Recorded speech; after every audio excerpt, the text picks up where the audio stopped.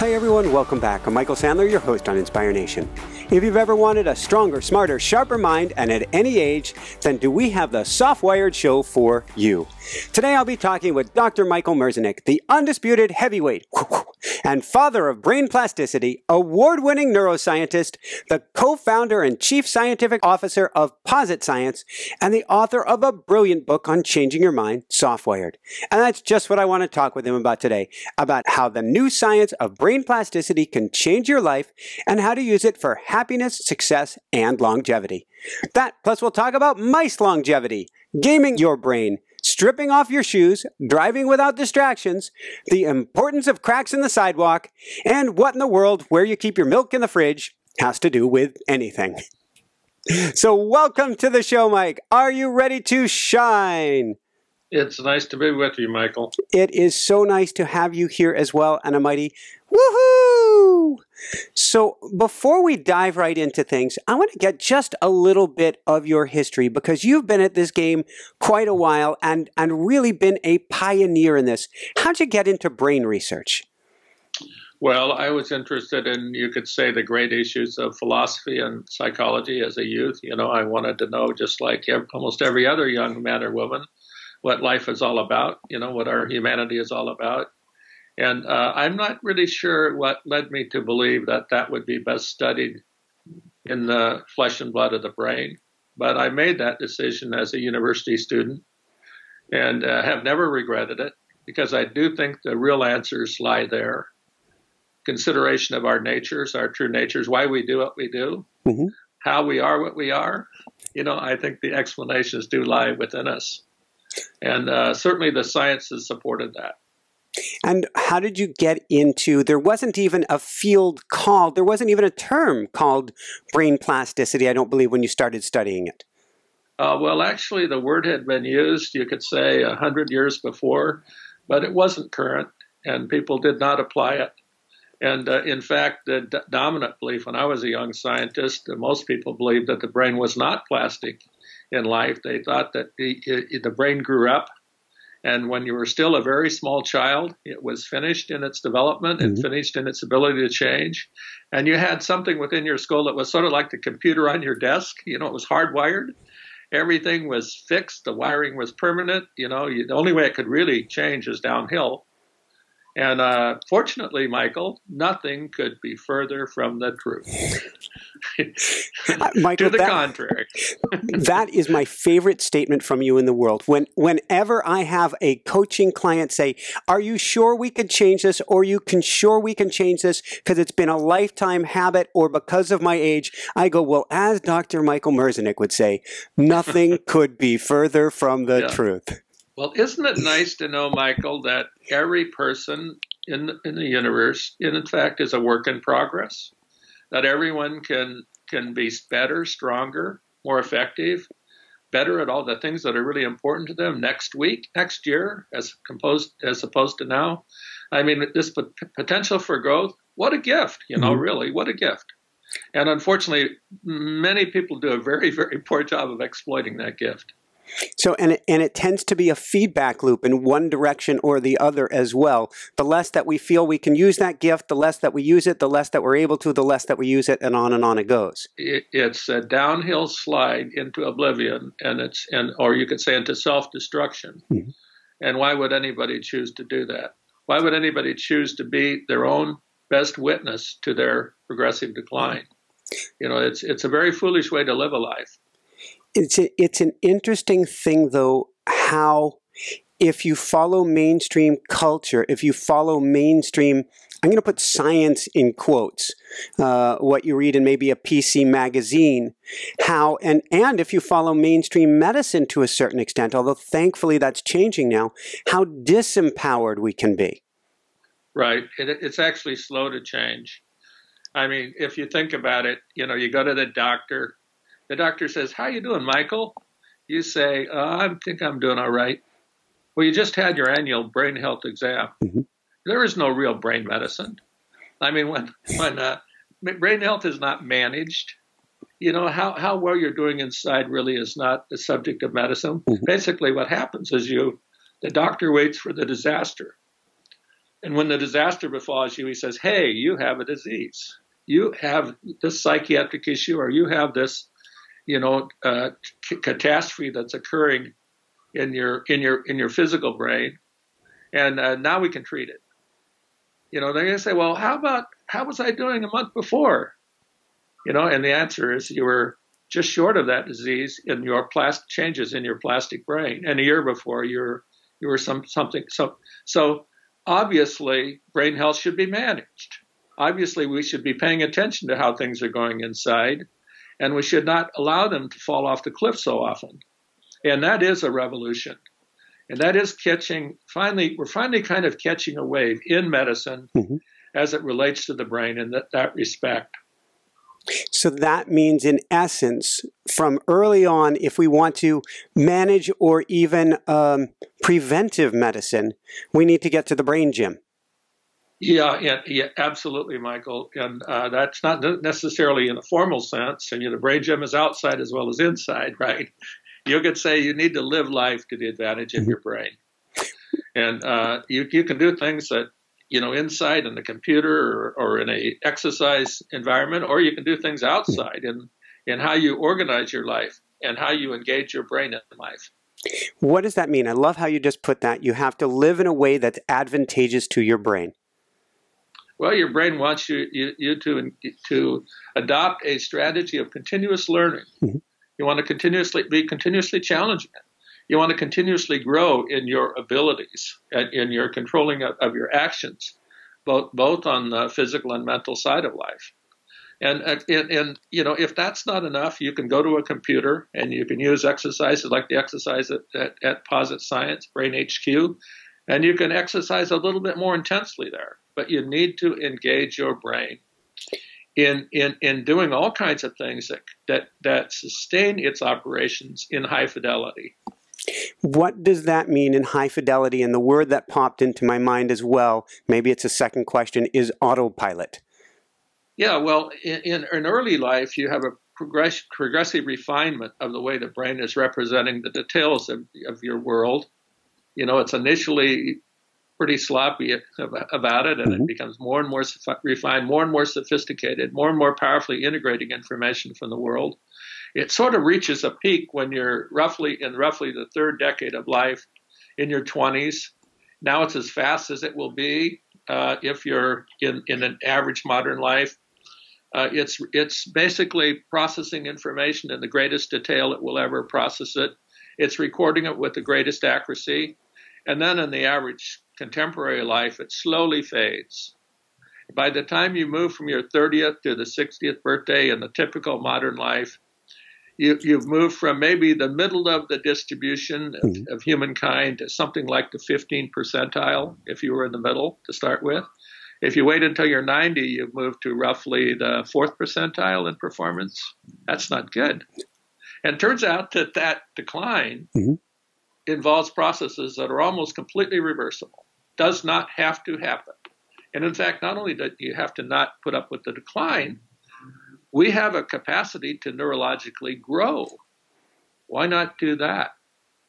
And what that requires is that you very you consider what you're doing in relation not just to your body, and not just to the comforts and the other joys of life, but to the advantage of your neurology. And you can do that, right, in all kinds of ways. I mean, what the kind of things you do, Michael, in your life are advantaging your brain, and that's part of the picture. Yeah, I would say thank you. For myself, I've never been sharper, had more memory, and on it goes, both with this show and the number of books that I read, but also thanks to you, I'm always trying to diversify what I'm doing. I was thinking about it before this interview. I don't just ride my bike anymore or run. I ride, run, swim, hike, walk, strength train, kayak, and the list goes on because I want to continuously give a varied terrain of input to my mind coming from as many different directions and as many discomfort, if the word, I want things to be less than comfortable so that my brain is always having to, like we've joked about before, the crack in the sidewalk is important. I want it to have a richness to it. Michael, that's beautiful. That's beautiful. That's a life well lived. I mean, you haven't expressed that sort of equally in, you could say, that some of the internal mental aspects of life, but the very fact that you're here with me on this occasion, doing this kind of thing, is an effort on that side of life. Absolutely, it's about engaging your brain richly with continuous new learning. And you could say it's about taking everything you do with the notion that you can be better at it. You know, and not in a way that distresses you, or not in a way that's uncomfortable or unpleasant, but a way that's fun, better and fun. You know, and that's very healthy for your neurology in all kinds of ways. Awesome. So let me ask one, as long as we're on the me-search topic here. One of the challenges I do have, and if you have a suggestion on how to move past that, I have better focus than ever. However, when I'm on a task, I want to stay in the task. I can switch, okay, but there's usually a switching cost to go away and come back. This year we're planning on having kids, and Jessica says to me, look, you need to be able to handle getting interrupted a lot more for when the little ones come along. And she's right, Michael. Well, there's two ways of looking at it. One way is that whatever you're engaged in, you know, your brain will not change your basic abilities unless it matters to it. So on the one hand, you do need a certain level of engagement, right? You need to be into it. If you're not into it, then the brain doesn't care. You could say, so we've done experiments in which studies in which you could say everything, all the problems are easy to solve. Nothing is really challenging to you. Nothing changes in the brain. They just make the problems difficult enough so they require your intensive focus. And we understand, Michael, the processes in the brain that account for this, that basically govern the control of change and learning. And basically, it requires a certain level of attentiveness, of course, a certain level of engagement. But there's always a balance.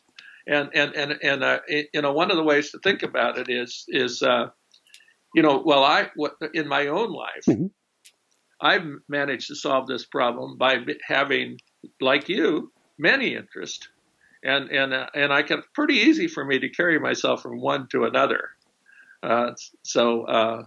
I don't know. Maybe you need to work on that a little bit. I don't know if we get her to, you know, put on a blaring radio in the background, or just continuously, once every 5 minutes. This is going to be brain training, an hour, once a day, is to interrupt. Think about how much fun interacting with those kids is going to be. Oh, that's another aspect of it. I look forward to it, and that's why you said it has to be, the brain has to be into it.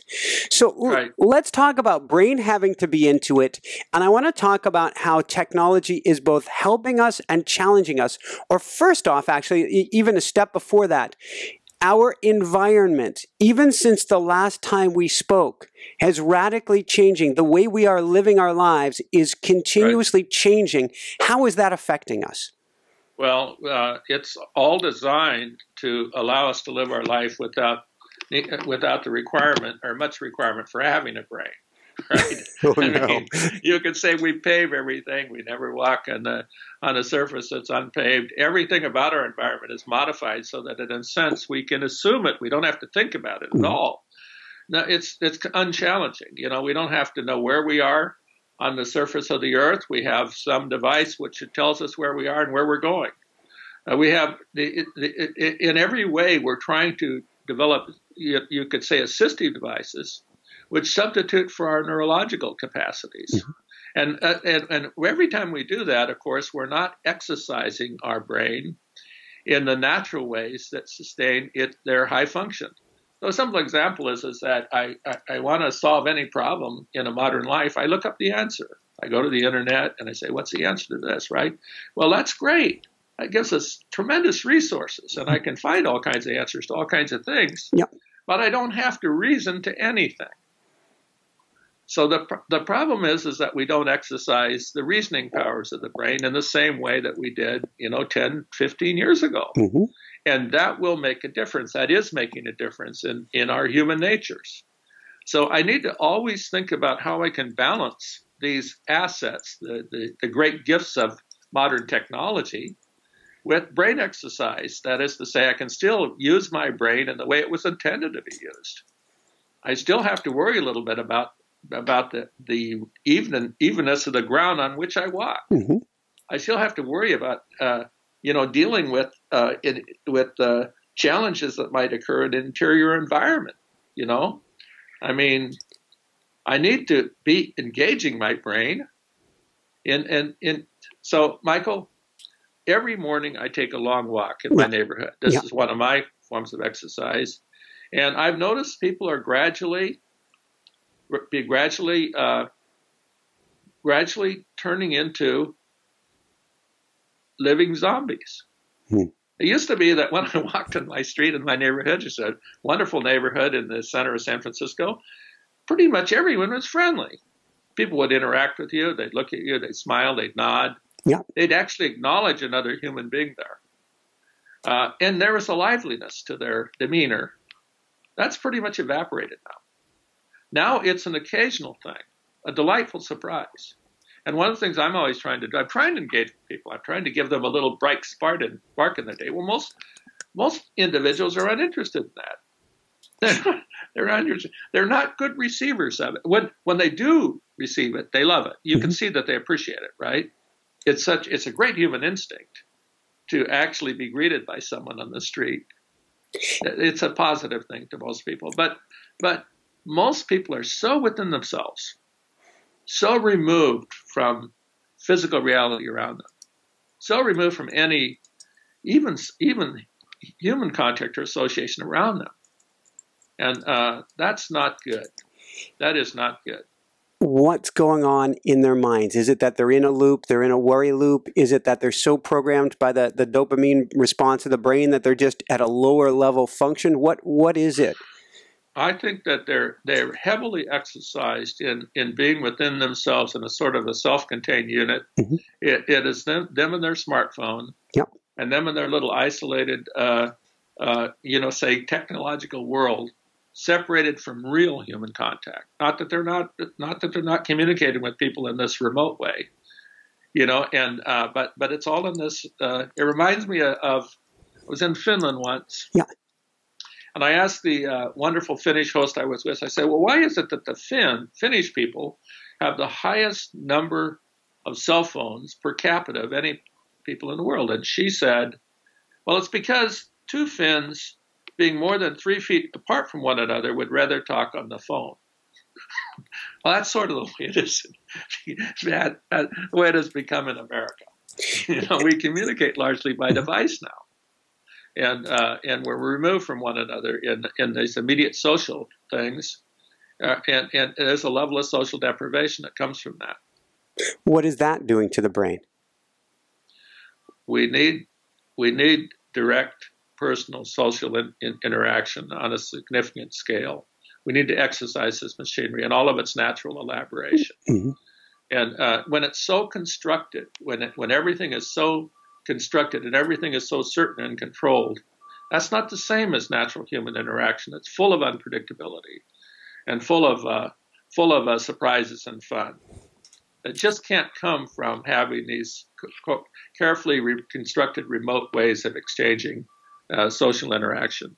It also strikes me, coming back to dimensions, I don't know why, I'm thinking of the topography and on a phone, well, so Skype helps, at least we've got a video interaction, but we're not getting the richness. It's this little thing that we focus on, and because it's this little thing, there's very little of the brain, in a sense, getting exercised because the focus is one band. That's right. No, absolutely. That's absolutely right. So, what are some early steps that we get to take to reboot our brains, to wake back up? Well, I tell people that when they go out into the world, pay attention to it. Mm-hmm. Actually look at it, smell it, listen. Actually open themselves up to the details of what's out there. and become masters of the physical environment that you live in. Become, capture your interest in it. Be childlike again. Try to connect with it again in all of its details. I mean, look for the little surprises in it. I mean, the physical world and the world of the social world of humankind is just full of wonderful surprises and loaded with wonderful potential experiences. There's something interesting almost everywhere you look and smell and listen. And so I just say, well, try to reconnect again with the world you live in and try to understand it. Try to operate in it with more and more facility and intelligence. And I think that's a good starting point.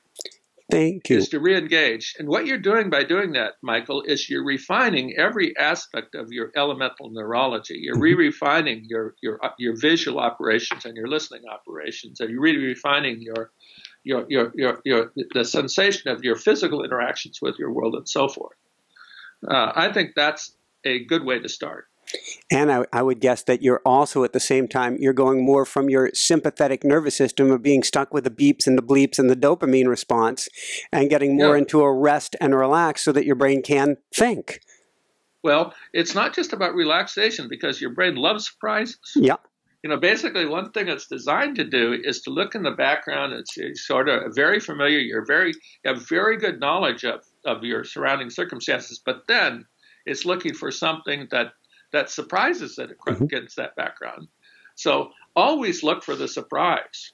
The surprise basically results in the brain releasing neurotransmitters, noradrenaline, acetylcholine, which is alerting you to try to understand the valence of that surprise. Is it something good I'm seeing, something interesting I'm seeing? Is it something I could eat? Is it something that could be important to me? Could be dangerous? Whatever it is, let's evaluate it, right? This is a fundamental thing your brain is designed to do. And it's actually healthy for you to be in one thing that I hate to see people, especially older people, become more and more cautious in what they do because they're worried about basically things occurring in their extended life, maybe travel, that they can't control. Oh, now I travel just too hard, too many things, bad things can happen, and I could get, well, gosh, bad things happening is the essence of a memorable trip. Right. Because it requires adjustments, and those surprises ultimately are memorable and can be fun. Looking back on such things are almost always on some level interesting and maybe fun. Certainly if you decide that it's sort of in advance that you're going to be adaptable in a way that you can always look at the bright side of things. But that's something that your brain basically is looking for, and it's on the outlook for, and it's something that it's designed to handle and deal with, and you need to continue to exercise it.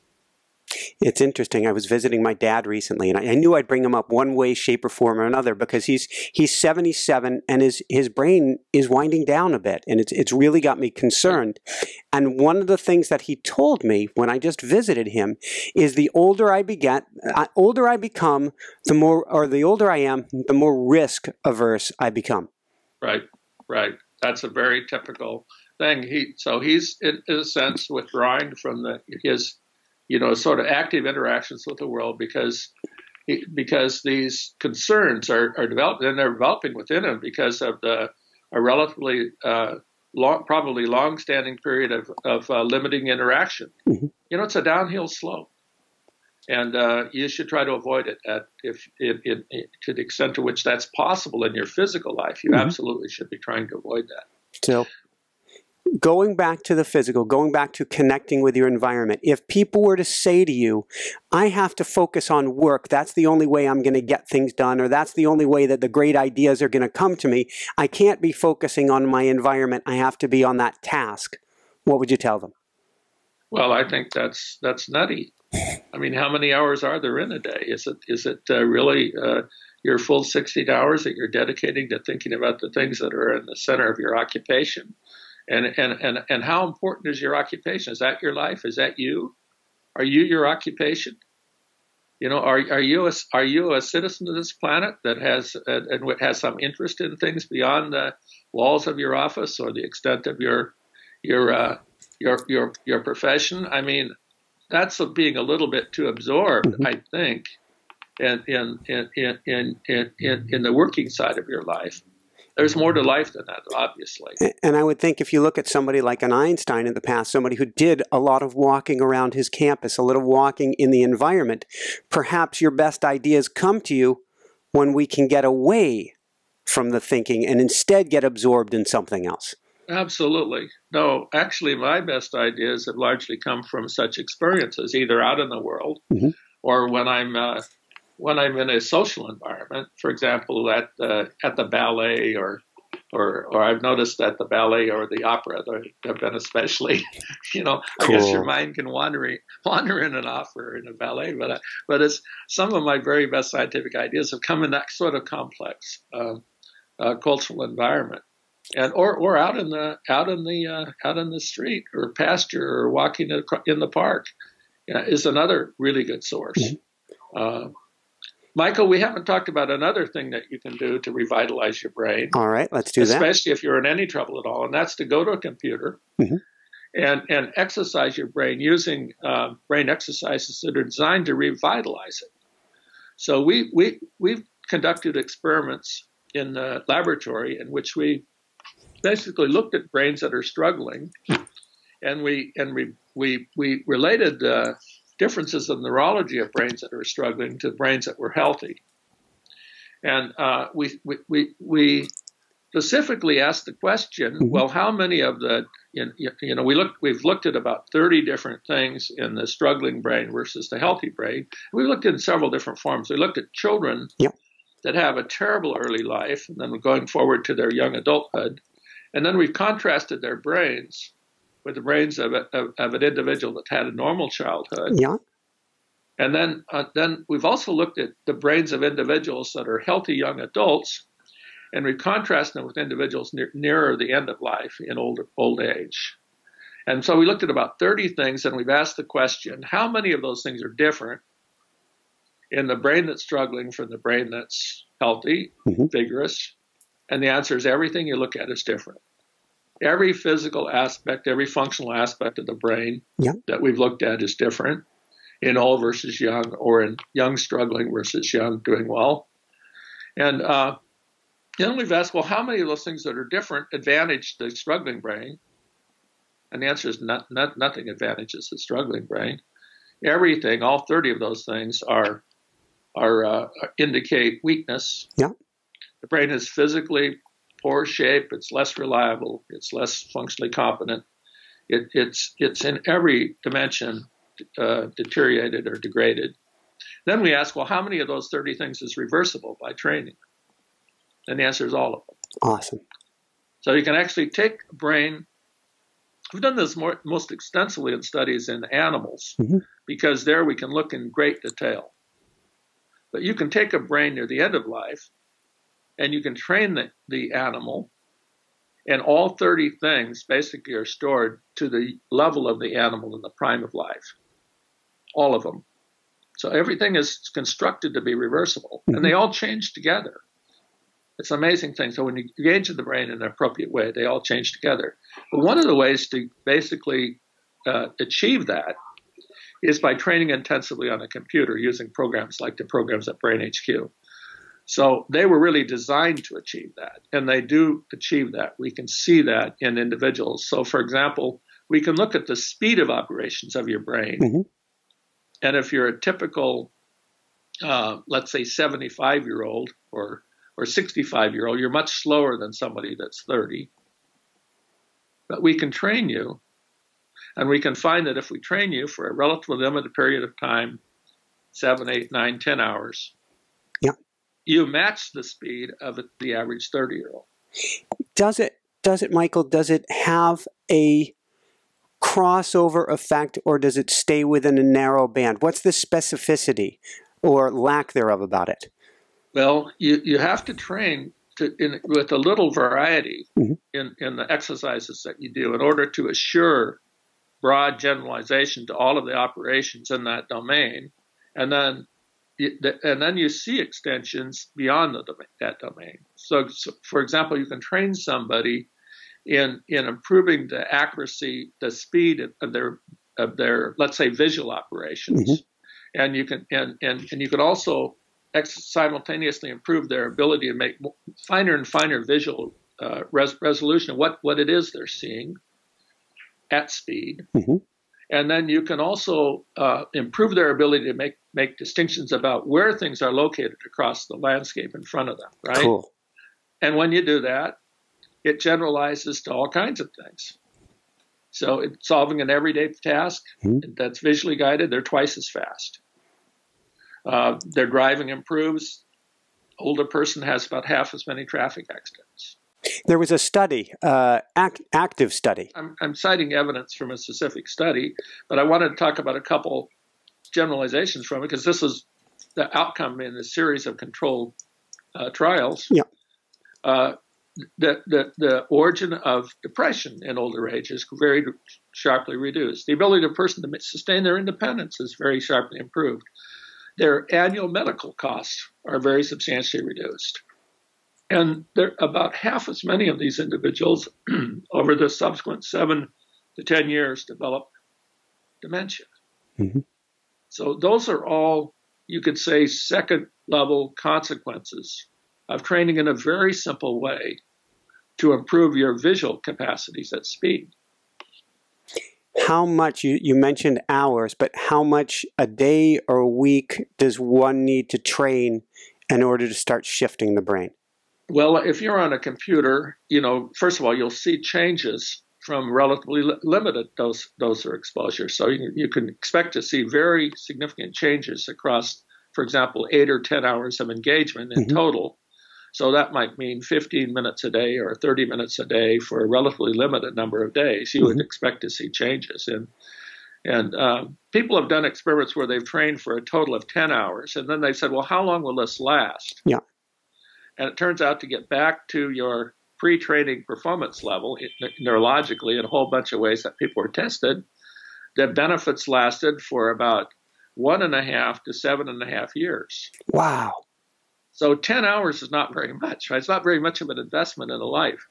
I just talked about reducing the probability of progression to dementia by half. Those people trained for between 14 and 18 total hours. And that had that impact.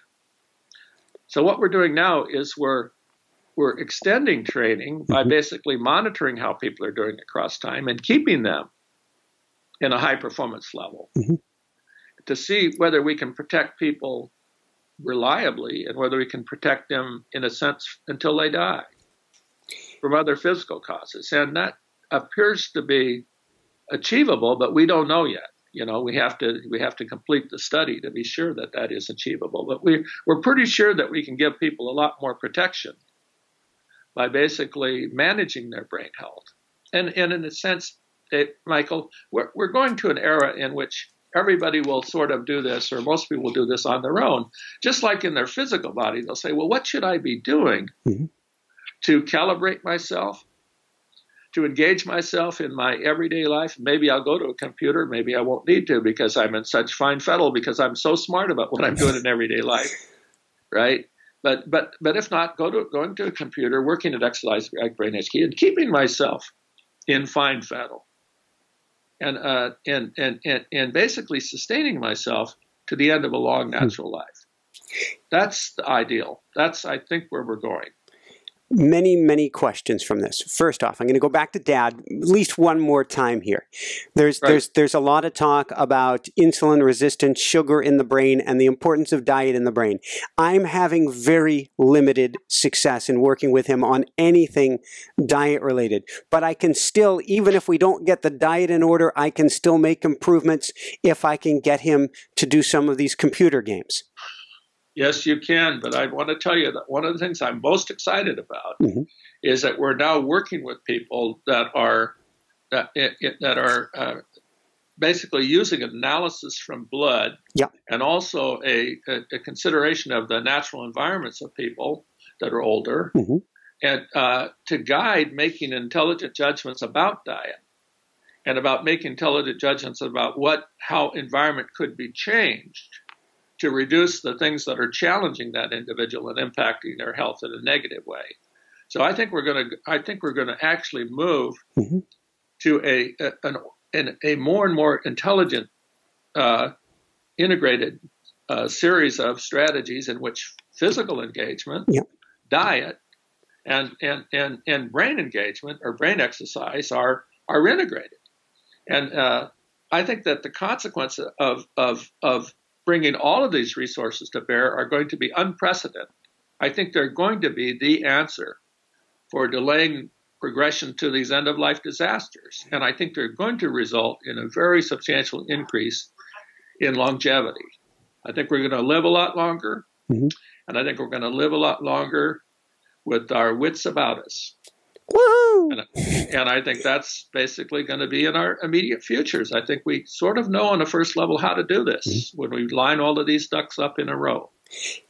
In our environment, in our immediate surroundings, what do we want to do to enrich our environment, to change our environment? I probably joked with you before. I thought of throwing sticks and rocks around in the living room, so to speak, so that you have to walk over stuff. Yeah, it's just so obvious, Michael. I mean, it is so obvious. You know, people imagine, and then people also exercise. They go to the gym and they work at exercise forms that are highly stereotyped. You know, every step is the same. People actually think they're safer when they stereotype their movement behaviors, because they think that will reduce the probability of something untoward happening when they can't, for example, control a fall. Actually, what they should be doing is exercising with a richness of challenge so that they can deal with the rock in the road or the crack in the sidewalk.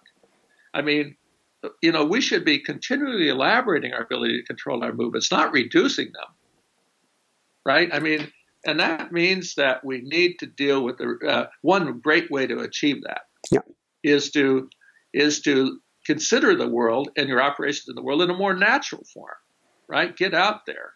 Take off your shoes. Thank you. Or operate in an environment where you actually step on a rock occasionally, for God's sake. And when you do that, whenever you step on a rock, there's a little bit of slip, little bit of slip in your vision. You know, your body gets those signals. Your vestibular apparatus and the proprioceptive feedback in your body is making these fast adjustments. You've just had a brain exercise moment, Michael. And, you know, if you do that in a natural environment, you can have, by the time you get home, 1,000 of them. And that is very healthy for your neurology. Believe me, that's feeding your brain with a rich set of challenges, which is making these little micro or maybe significant adjustments. And all of that is advantaging your neurology and advantaging your brain power. So now I'm extremely biased on this one, as I've written a couple books on the topic, so I admit my bias. But then for training of the vestibular system, for getting better balance, for getting better awareness or mapping of our environment and strengthening the brain, a few minutes as we start to move towards springtime, barefoot on an imperfect surface, shall we say, can be extremely beneficial. Absolutely. Now, you don't have to go out and walk in the snow or, or go across the rocky scree. You know, you can control it a little bit, you know. But in fact, you can even do it inside if you can figure out, like you say, how to throw a few rocks and sticks in your living room floor. But it's a very, very healthy thing to do, to think about how you can simulate or reproduce what a natural environment can provide. You could say to your balance and to your making fast visual adjustments and these other things that are going to signal you making corrective movement. And, you know, if you think about it in a modern life, because we've paved the whole damn universe, we deprive ourselves of hundreds of thousands of moments of brain exercise per annum by basically making things like walking so damn predictable. It's way too predictable. I submit that its predictability is the fundamental reason why, that is to say, the stereotypic nature of our movement on the planet, why there's been a dramatic increase across the last 100 years of idiopathic Parkinsonism. Parkinsonism, I think, is a disease which arises from movement stereotypy. I think that's what caused it ultimately is the source of it. And because across this century, this last 100 years or 100 since, where there's been, 100 years ago, almost every case of Parkinsonism had a neurological explanation that generally came from some source of neurological damage in the person's history, infection or damage. Now it's all idiopathic. Nobody knows what causes it. I think it's caused by the changes that in our evolving human environments. And I think the primary change is the way that we've changed the surfaces we move on in ways that make it all so predictable. It's interesting. I have a term I use often, which is we are our land. Wherever you are a walking, talking expression of our land. And so if our land is very, from what you're saying here, flat, paved, sterile, now they even knock out the curbs to put in the ramp with the bumps on it so you can make sure you don't slip when going down and up the ramp. We become handicapped in an effort to prevent ourselves from becoming handicapped. And that's happening in all kinds of ways, of course. I mean, we imagine it to be an advance. It's as if we want to control our environment so that we can spend all of our time operating beyond them, you could say, in some sort of high mental activity that can just ignore them.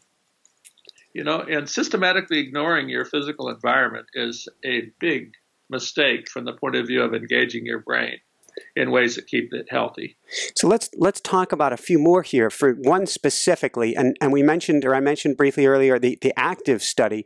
Maybe you can tell us about driving, distraction, and now we've got new technology that on one hand seems safer, and on another hand, from a brain perspective, then I don't have to engage as much because the beeps, bells, or whistles are going to tell me what's going on. Right. Well, the whole idea as driving is progressing, of course, is to remove the driver from the activity, and that will, of course, occur, is occurring. That will be how we all drive. That is to say, we won't drive. We'll be passive participants in the process of moving across the landscape. Well, we're substantially passive participants now because we're now guided in how we move across the landscape by a GPS tracking system that tells us where to turn next, so we can't possibly make an error. So it's progressively disengaging us from the operations and drive. And as you say, we do this in part because it's safer. We do this because it's, quote, more convenient, end quote. But it's basically disengaging us so that our tasking it is simplified. The extent to which we're removed from tasking, we lose value from it. Of course we do. We no longer have to be so alert. We no longer have to be so on the ball. It's harder and harder for us to make a mistake. So we don't have to. We can. Everything goes down a notch, and pretty soon we can operate in a car in a mindless way, completely mindless way. We'll be removed from it. You could imagine, we'll be engaged in some higher order activity in that car, solving great mathematical equations or inventing some new important, who knows what. Yeah, sure.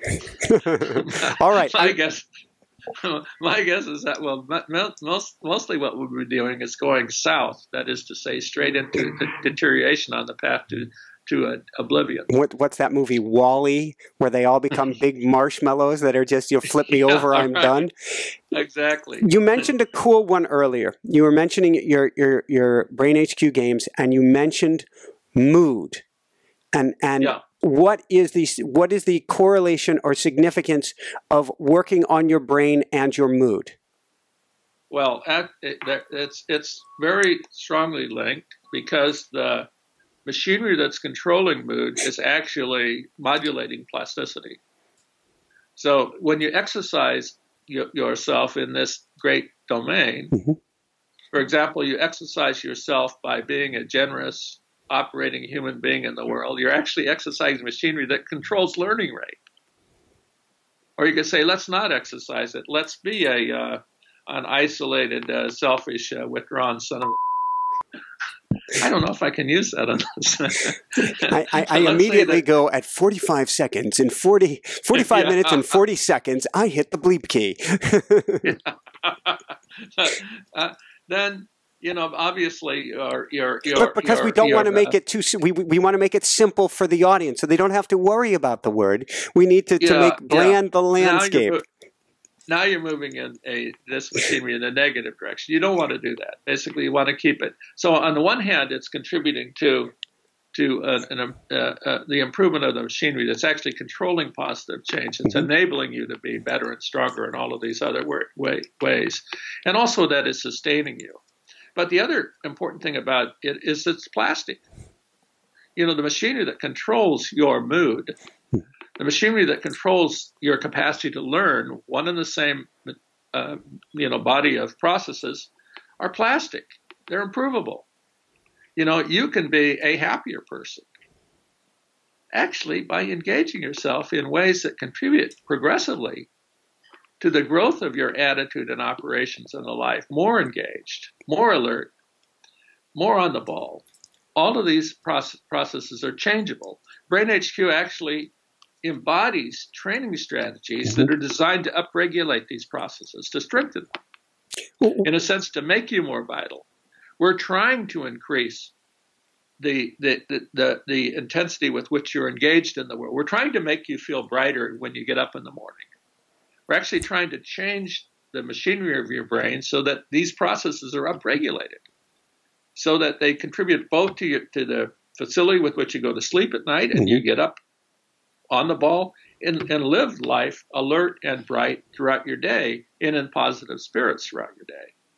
So, this is something that in your everyday life is subject to positive change by how you lead your life. But it's also, you can also, get a dose of this by appropriate engagement and exercises on your computer. And they're not the sort of exercises that you'd imagine. Okay, again, the primary form of exercise to increase your brightness, to turn up that dimmer switch, so that you're a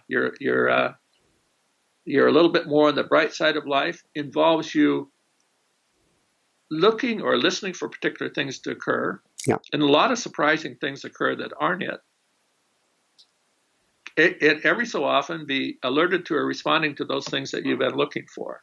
Those kind of exercises, again, looking for the surprise, is a critical aspect of exercising your brain in a way that keeps it alive and vital.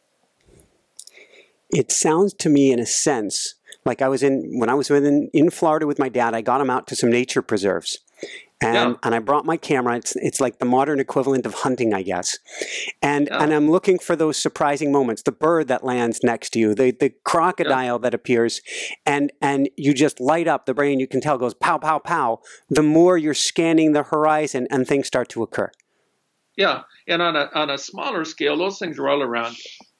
If you just look or listen or smell, they're all around you, right? So you just have to be sort of on the ball to looking for them. And, life is a lot more fun when you have this exploratory operational style in the world, like you had when you were a child. Mm-hmm. Because the world is full of great surprise. Now, a lot of people sort of, this is what are you doing? What do you mean looking at that strange insect? What the hell is that, right? So cool. Their adult behavior. Their adult behavior is that that's childish. Well, it might be childish to them, but to me, it's fun, and to me, I know it's brain healthy. It's deadly serious. Yeah. So, what the heck? What are a few other ways to train the brain, or things that we can do to start lighting it up for ourselves? Well, I think one of the things in everything you engage in is to take it on with a little bit of seriousness. You can say, well, I really enjoy skiing, Yeah. right? Well, skiing is a fun activity that I've enjoyed a lot of my life, but imagine that you always adopt an activity like this with saying, well, what would I do to be just a little better, or try a little harder to be a little better? How could I improve that a little bit, right? Or how can I significantly improve it, right? So every year you can take on skiing in your skiing experience and say, well, I'm not just going to ski, that is to say, go downhill like I always do, accepting the fact I'm a little slower this year and maybe not so good. Can I work a little bit this year to recover my skills so that I'd be more like I was 5 years ago? That's a good attitude, because now it matters to you, and mattering it to you, it matters to your brain, and mattering to your brain, the fun you're having is advantaging your brain. And it's advantaging your brain in ways that are improving your agility, improving your way that you can control your actions and movements. It's all good, as opposed to being just another day on the downhill slope. No downhill slopes for us, unless you're skiing, having fun. But it brings up an important word on top of matters to you. And it's brilliant, Michael. It brings up metrics, which is take a class or have some, Anders Ericsson, who talks about having deliberate practice, deliberate feedback, that we need to be able to see the notch and the weights to see how we're doing so that it has more meaning to us. Right. Yeah. No, I have the in all activities, I have the mantra: calibrate, act, recalibrate. I mean, it's how am I doing at this? Okay, how I'm going to act to change it in a positive direction. Now, how am I doing? Right? I mean, it's calibrate, act, recalibrate, and or calibrate, exercise, recalibrate. And so that's sort of my guiding mantra. I'm doing this, whatever it is I'm doing. I'm calibrating. I'm asking myself, well, how good am I at this? How effective am I at this? And then I'm saying, well, I want to make this one better than the last one. So I'm working with some attention to the details of what I'm doing, so that I try to achieve that, and then I recalibrate. So did I achieve that? Yep. Right. And not always. Every try is not a success. But more often than not, I can say, I paid attention to this, and I tried hard to think about the details and do it in these physical actions, and it's a little better. And one of the important things is you accept better in small gradation. Nobody is miraculously better at anything in the next try, but being a little better each time you try anything adds up to a big positive change across time. And you have to overcome a social stigma in that, or something we've been taught, which is you need to go from A to Z while skipping the intermediary steps. If we have a small gradation, then obviously we're not good enough. Why am I even doing this? And that's a real problem when the issue is an issue of rehabilitation. I've got to recover my ability that I've lost because I've had this injury. Maybe it's a brain injury. Maybe it's a physical injury. And so I know that I used to be able to do it like this. And now, so the notion that you can get better after neurological injury by anything other than a long series of steps, by long progression, it's just not, it's a false notion. That's the way you have to approach it to get better. So accepting every little bit of progress on the path to getting better and working hard to make a little bit of progress every day is exactly what the path that you need to be on. And not imagining that I'm going to be able to pretty soon, be playing my violin again after I've had a stroke that's disabled my arm. I mean, I might be able to play my violin again. I hope I can. But if I can, it will be a long progression. Yeah. And accepting that, I've been given this tremendous asset, a plastic brain that gives me a chance to actually get back and play it again. And in the meantime, be able to use my arm for all kinds of other good things. Get busy. And again, calibrate. Did I improve a little bit? I've acted. Now I'm going to recalibrate. 1,000 little tiny steps and I can play my fiddle again. with reasonable likelihood. Woohoo! Exactly. So what one homework assignment? I don't want people just listening to this and going, okay, richer environment, brain games, yeah, I can start to take some steps. What one tangible homework assignment? I'm putting my coaching hat on you today, Michael. Tell them what they need to do today to take action. I'm going to make two suggestions that are selfish, and then I'm going to make one that's unselfish. All right. My first suggestion that's selfish is read my book. I like it. It's called Software Wired, and it's not very expensive, and you can get it on Amazon, and it's easy to get, and you can get it as an ebook, or you can actually get a physical book if you like. It's a nice book, mm-hmm. and it's full of advice, and so that's one thing you can do. Second thing you can do is you can think about giving yourself a general brain health exam. Okay, you think about calibrating yourself. And yep. I would suggest two ways that you think about calibrating yourself. Think about something that you can do or have done or have enjoyed doing in which you're speed challenged. Mm-hmm. So maybe you've played ping pong in your life, and you know that ping pong is a speed-based game. You're speed challenged at it. Well, how good are you now? Calibrate yourself. You slowed down? Think you've slowed down at all? Well, if you slow down at all, then your calibration in your operational abilities is strongly, and most older people slow down. Mm-hmm. You need a little speed work. That's an indication. It's an indication, a first level indication of the health of your brain. What's the health of that organ inside? Yeah. So. The extent to which you're happy with the answer to that question, that is to say that calibration, then get thee to the brain gym, outside or inside, right? And the second easy way to calibrate is go to Brain HQ yep.